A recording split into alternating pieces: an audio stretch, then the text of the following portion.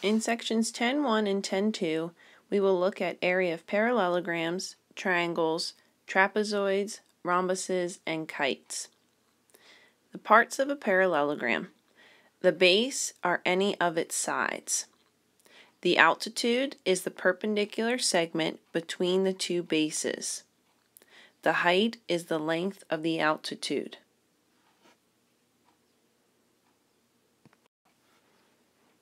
The area of a rectangle is the product of its base and height. So remember, a rectangle has two bases and two heights, and also that opposite sides are congruent in a rectangle. The area of a parallelogram is the product of a base and the corresponding height. And remember, height is the altitude, or the perpendicular segment between the two bases. In number 1, we want to find the area of each figure. And in letter A, we notice we have a rectangle. We have a right angle in the figure, so that tells us that it is a rectangle. Remember, area of a rectangle is base times height. So area is going to be 9 centimeters times 5 centimeters. 9 times 5 is 45, and then centimeters times centimeters, centimeters squared. Make sure that you're labeling your area with your correct units. Okay, in letter B, we're looking for the area of the parallelogram. You notice that we have our base is marked 13.4, and then the perpendicular segment, or the altitude, is drawn. However, we do not know what the height of the parallelogram is. So looking at the right triangle, our hypotenuse is 13 inches. Remember, opposite sides are congruent in a parallelogram. And we need to find the height first. So I'm just going to call it x. So if we know 2 of our 3 sides in a right triangle, remember we can use the Pythagorean theorem to find our third. So I can say 5 squared plus x squared equals 13 squared. So 25 plus x squared equals 169. Subtract 25, x squared equals 144. So that means my height is 12. So then I can mark this as 12 inches. So now we have our base and the corresponding height. You may have also remembered that that is a Pythagorean triple in a right triangle of 5, 12, 13. So if you remembered that, you wouldn't need to use a Pythagorean theorem, but if not, you can always use the Pythagorean theorem. Alright, so area of our parallelogram will be 4 inches times 12 inches. So our area is 48 inches squared.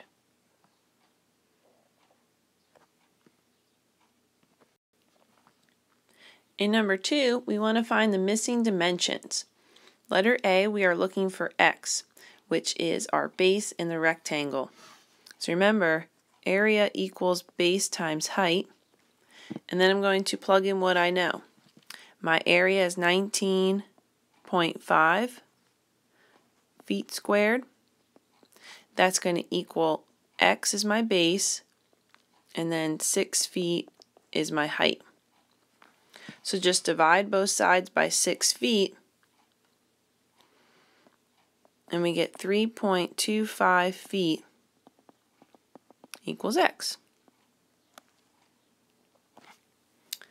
Okay, in letter B, we need to find the length of CF. So I'm just going to put an x there. And we have a parallelogram here. So the 12 inches is the height that corresponds with my base of 10 inches. So I am first going to find the area of my parallelogram. So remember, area, base times height. So in this case, 10 inches times 12 inches. So the area of the parallelogram is 120 inches squared. So that tells me that if I used the base of 13 and my height, which is CF, they would need to also multiply to get 120. I'd need to get the same area. So to find CF, again, area equals base times height. We know our area is 120. We know our base is 13, but we don't know our height. So divide both sides by 13, and our height is about 9.2 inches, which tells me that side CF is 9.2 inches.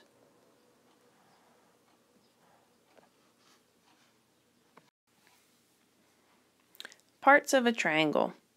The base are any of its sides. The height is the perpendicular distance between the base and the vertex opposite the base.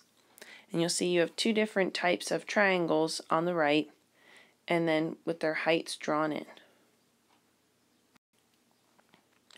The area of a triangle is half the product of a base and its corresponding height.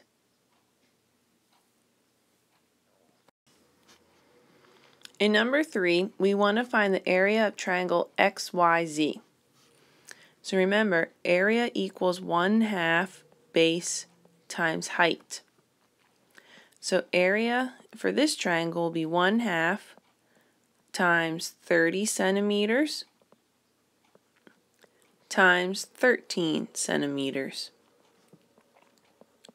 Now remember, order doesn't matter when we're multiplying.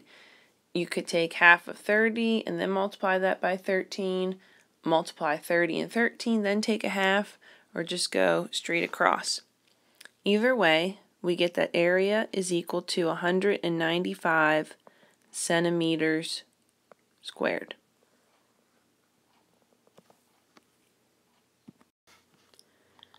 Parts of a trapezoid. The bases are the parallel sides. The height is the perpendicular distance between the two bases.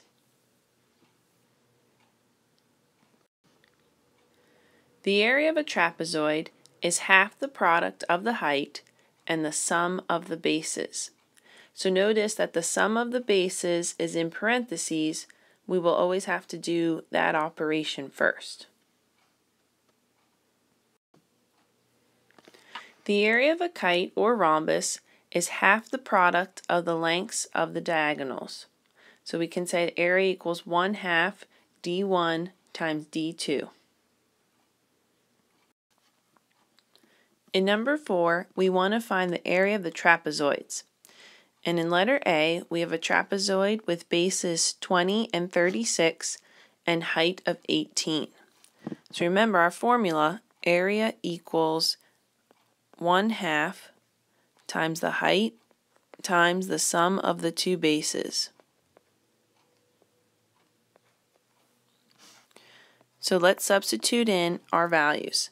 So area equals 1/2 times 18 inches times 20 inches plus 36 inches. There we go. So area equals 1/2 times 18 inches times 56 inches. Okay, and then we can just multiply that straight across, and we get that area equals 504 inches squared.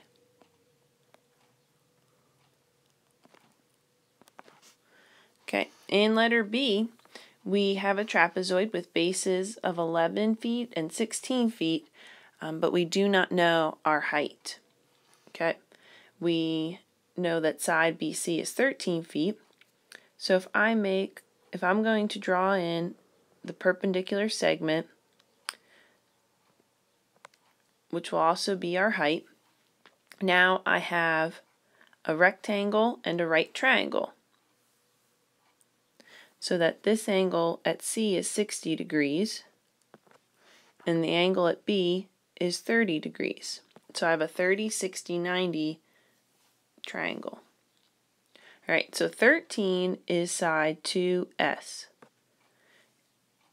So that means that the small segment next to the 16 will be half of 13, or 6.5 feet. So then that means my height is 6.5 square root 3 feet. That's S square root 3, opposite the 60-degree angle. So now I have all my information. I have my two bases and I have my height. So remember, area equals 1/2 times the height times the sum of your two bases. So area equals 1/2 times 6.5 square root 3 times 11 plus 16. So area equals 1/2 times 6.5 square root 3 times 27. Okay, and then we can just multiply that straight across. So take 1/2 times 6.5 square root 3 times 27, and we're going to round that to the nearest foot, and we get 152 feet squared.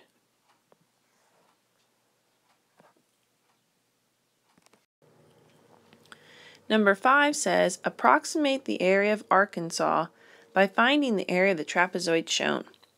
So we have all our information, number 5. We have our bases of 250 miles and 190 miles, and then our height of 242 miles. So remember, area equals 1/2 times the height times the sum of the two bases. So area equals 1/2 times 242 miles times 250 miles plus 190 miles. So area equals 1/2 times 242 miles times 440 miles.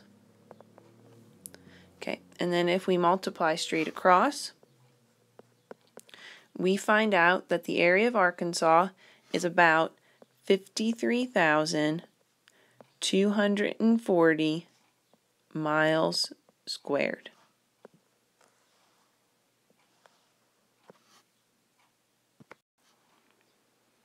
Number 6, we want to find the area of kite WXYZ. So remember, area of a kite is 1/2 times diagonal 1 times diagonal 2.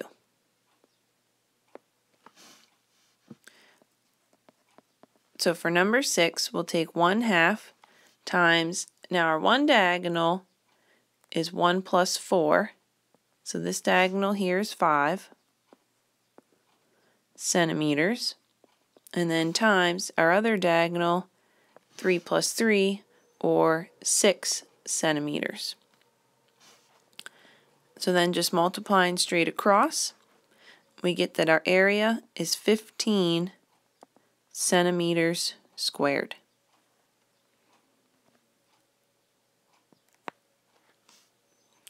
And in number 7, we want to find the area of the rhombus. Okay, well, only one of our diagonals is drawn here, and we know that diagonal is 24 feet. So I'm going to go ahead and draw in the other diagonal. So that would be from S to U. So that makes this side 12 and this side 12. And our diagonals, they're perpendicular bisectors. So actually, too, here's my right angle. I don't know the length of my other diagonal, but in a rhombus, all the sides are congruent. So I'm going to label that 13 feet. And if I have a right triangle where I know 2 of the 3 sides, I can use the Pythagorean theorem to find my third side. So I'll just call that for now x. So we can say that x squared plus 12 squared equals 13 squared. x squared plus 144 equals 169. Subtract 144, x squared equals 25. So that means x is 5. So this side's 5 feet, and so is this side. So that makes our whole other diagonal 10 feet. With the 5 feet, you may have also remembered that that was a Pythagorean triple of 5, 12, 13. If not, you can always use the Pythagorean theorem. Alright, let's go ahead and find our area of the rhombus. So area of the rhombus, same formula as the kite. 1/2 diagonal 1 times diagonal 2. So area equals 1/2 times 24 feet times 10 feet. Okay, we were given the 24 to begin with. We found that one side of our diagonal was 5 feet, the other side 5 feet, so that makes the whole diagonal SU 10 feet. Then multiplying straight across, we get that area equals 120 feet squared.